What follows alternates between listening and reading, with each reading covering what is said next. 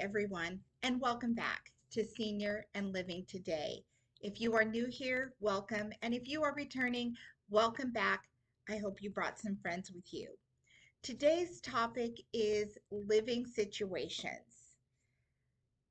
Economically, things have gotten really tough for people out there, and seniors become a target in every way for, our purses, our wallets, our, people stealing our cars, trying to get into our bank accounts, trying to get into our emails. People are trying to get over on us any way we can. So today we're talking about how they're trying to get over on us in living situations and how we can protect ourselves and protect excuse me and protect our homes, because a lot of seniors and baby boomers either own their own home or they have their own place, and there's lots of people who don't, and so they want to take advantage of that.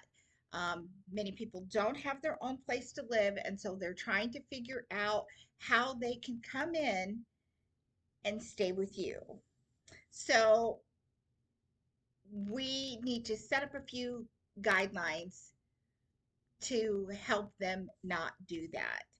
The first thing you want to do is make sure that you don't allow people to come and stay for an undefined amount of time.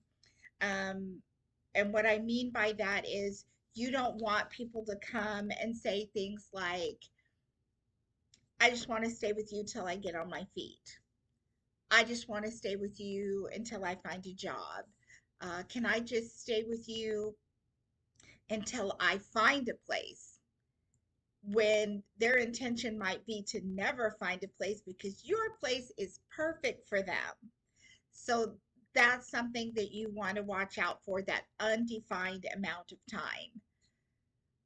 Legally, in a lot of places, if people come to stay with you and they stay more than 3 days, they're considered a resident. So that's sort of where you want to start gauging how long is this person going to stay with me before you say yes or no. You want to not allow people to have their mail delivered to your house if you're not letting them live there.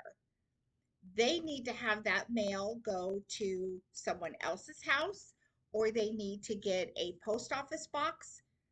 But if they're not living there, the mail should not come to your home as if they're a resident.